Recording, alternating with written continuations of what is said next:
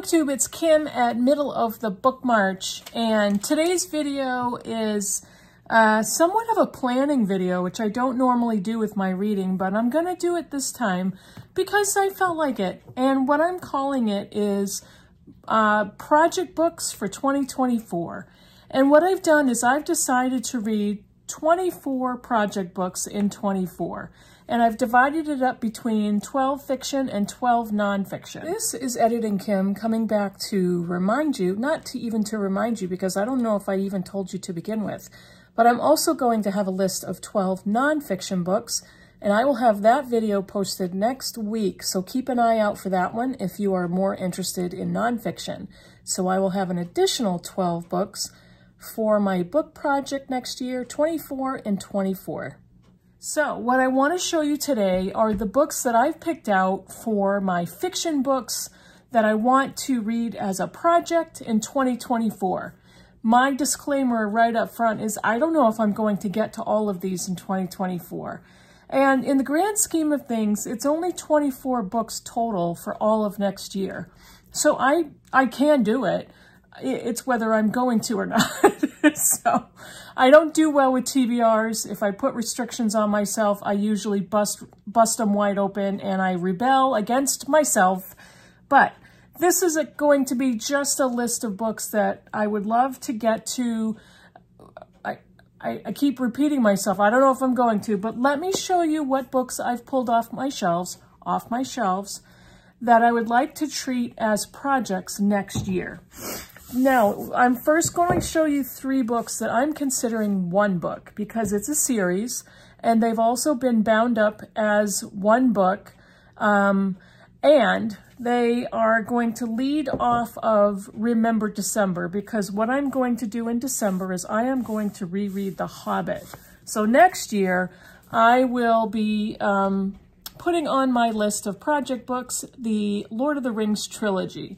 And this is number 1, The Fellowship of the Ring. Number 2, The Two Towers. And number 3, The Return of the King.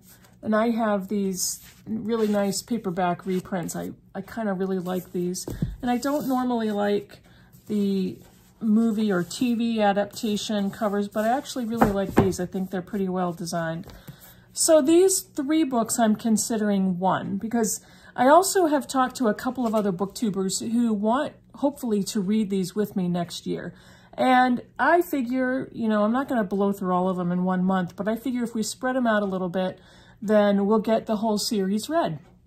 And because I'm reading The Hobbit in December, after I've done this, maybe I'll reread The Silmarillion. That's going to be a project unto itself.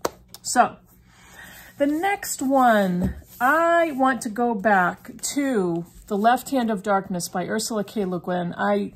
This was on my Mooks and Gripes bucket list, book list, and I read most of The Left Hand of Darkness, but I didn't finish it. I was having a really hard time with it, and I was going between audio and the text, and I want to get back to it. I want to reread the text. And this is a bind-up of the Hainish Novels and Stories, Volume 1, and I have read the first 3 and really enjoyed them, and the 4th is The Left Hand of Darkness. These are not a series that you have to read in order to understand each of the books, but that's what I have done. So I do want to get to The Left Hand of Darkness next year. We'll see.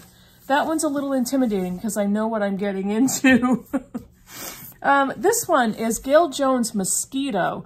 I am a big fan of Gail Jones's writing, and this one is a giant one. This is over 600, just over 600 pages. And one thing you might notice in these project books is some of them are pretty massive. So that's another reason why I'm not sure I'll get to all of them, but I do want to get to Mosquito by Gail Jones. This is let's see, a rare and unforgettable journey set along the U.S.-Mexico border about identity, immigration, and the new Underground Railroad. So yes, that looked really good. She's an excellent writer, and Toni Morrison kind of discovered her. So anybody that Toni Morrison likes, I like too.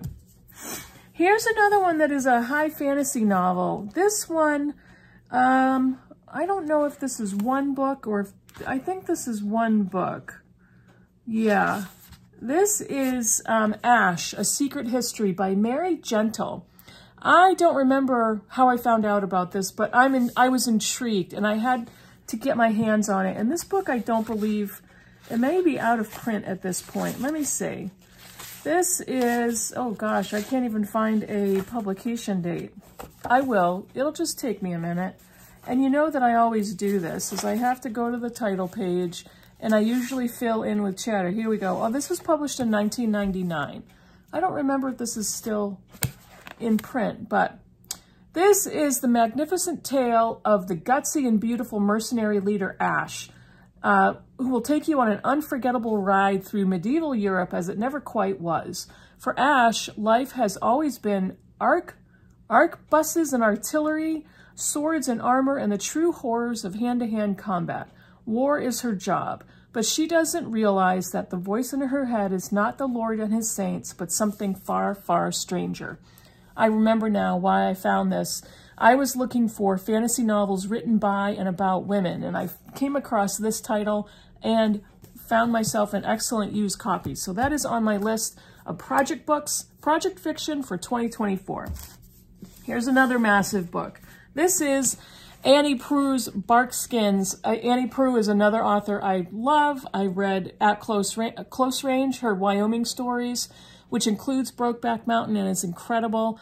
The Shipping News I absolutely loved, and I've had this on my shelf for a while, and I want to read this one sometime, hopefully next year. This is another book about trees. In the late 17th century, two penniless young Frenchmen, René Salle and Charles Duquet, arrive in Canada, then known as the New France. Bound to a feudal lord for 3 years in exchange for land, they become woodcutters, barkskins.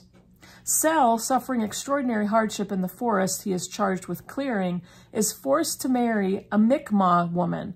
Duquet, crafty and ruthless, runs away, becomes a fur trader, then sets up a timber business. And this is a multi-generational, descendant kind of epic story, epic family story about those characters. So, a lot of these books are not necessarily intimidating by their content, you know, aside from The Left Hand of Darkness, but many of them are long. And yeah, I think most of them are pretty long. Here's the next one that I'm actually really excited about, The Magic Mountain by Thomas Mann. And let's see, Mann uses a sanatorium in the Swiss Alps, a community devoted exclusively to sickness, as a microcosm for Europe, which is in the years before 1914, was already exhibiting the first symptoms of its terminal irrationality. This is a, you know, classic, modern classic of literature, and I really would love to crack this open. It's funny, this was published in 1995 in this edition, but I also, when I picked up these books as project books, I looked at the font because I wanted to get books that were visually easy to read. Why would I not do that? This is going to be a reread, but I haven't read this book since high school, and this is the translation I want to read of Homer's The Odyssey, translated by Emily Wilson. She just came out with the Iliad translation, but I want to wait till that one comes out in softcover so I can buy that one and have that as a set. However, I do want to read the Iliad before I read the Odyssey. So I may read the Iliad in a different translator's version, the Caroline Alexander translation, and then next year I will go to the Odyssey, and then when Emily Wilson's version of the Iliad comes out in paperback, I will probably pick that up. But I could say that I really want to read that next year, but I picked these books because I really want to read all of them. Now, this one is one of the oldest novels on my shelf. This is The Golden Notebook by Doris Lessing. And this one was published in, I'm always too slow, 1962. This is the story of Anna, who is a writer. She is the author of one very successful novel who now keeps 4 notebooks. In one with the black cover, she reviews the African experience of her earlier years. In a red one, she records her political life, her disillusionment with communism. In a yellow one, she writes a novel which the heroine relives part of her own experience. And in a blue one, she keeps a personal diary. Finally, in love with an American writer and threatened with insanity, Anna tries to bring the threads of all 4 books together in a golden notebook. I've had this forever. I have heard from friends that it's just an excellent book. This is another one that might be, I don't know if I'm necessarily intimidated by this one too much, but it's been hanging around for a long time. I want to get to it. Salman Rushdie's The Satanic Verses. There was great font in this one, and it's a nice, easy to read paperback. You know, when this first came out, just the scandal, the media attention that this book got, I was hooked from then, but I've never picked it up. I think I was kind of intimidated at the time. This was originally copyrighted in 1988 by Salman Rushdie. This is set in a modern world filled with both mayhem and miracles. The story begins with a bang, the terrorist bombing of London, of a London-bound jet in mid-flight. 2 Indian actors of opposing sensibilities fall to earth, transformed into living symbols of what is angelic and evil. This is just the initial act in a magnificent odyssey that seamlessly emerges the actual with the imagined. From what I understand, Salman Rushdie is a master of magical realism, and that doesn't sound any different to me. The next, there's 3 left. This one is Gaskell's Wives and Daughters, Elizabeth Gaskell. This is one of several Gaskell books I have on my shelf. This one I really would love to read. I also have North and South. And I mean, honestly, I would love to read all of Gaskell's novels, but this one has been on my shelf, I think, for the longest. And I really love this pink Barnes & Noble paperback edition with that artwork on the cover.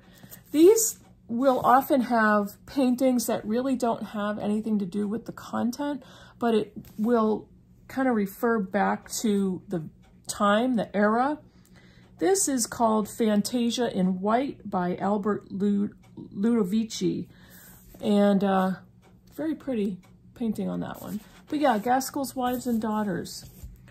This one, this will get read next year because this is a book that my book group and I have been talking about reading together. We read The Count of Monte Cristo and we read Middlemarch together this past year. This one was our next project book that we were going to read together, and this is Les Mis by Victor Hugo.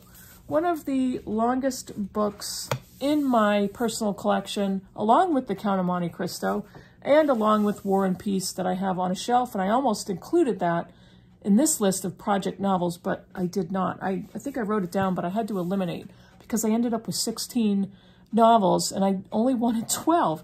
But Les Mis by Victor Hugo will get read next year. I'm almost positive, almost certainly positive. All right, last one. This is a book that I read half of and put it down. This is a very dense book with a lot of metaphor and allegory in this, but it is spectacular, and I wanted to give it far more energy than I was giving it last year. I think I picked it up. This is Paradise by Toni Morrison. This book has an enormous amount of religious allegory and religious symbolism, and on every page I was recognizing so many things, and like, oh, I have to slow down. I got to slow my roll and reread this book so that I can pick up everything, so that I can kind of glow in Morrison's writing and bask in the beauty and the mastery of her writing.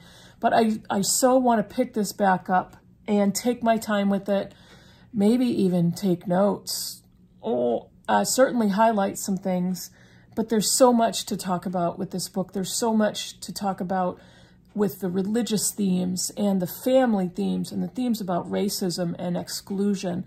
I really can't wait to get back to this one. So those are the 12, officially 14 novels. Lord of the Rings is being considered as one novel. So those are the 12 project novels I would love to get to next year. And even if I can't get to all of them, I would love to crack some of this list and get this pile down, maybe by half. You know, I'm not going to set a number goal on myself, but I am going to look to these novels as the ones I go to for my projects. And it'll be interesting. I'll tell you next year which one I reach for first. I have a feeling it might be Les Mis. So let me know in the comments below what you think of this project. Let me know what you think about any of the books I showed you. And I will see everybody in the next video. Bye.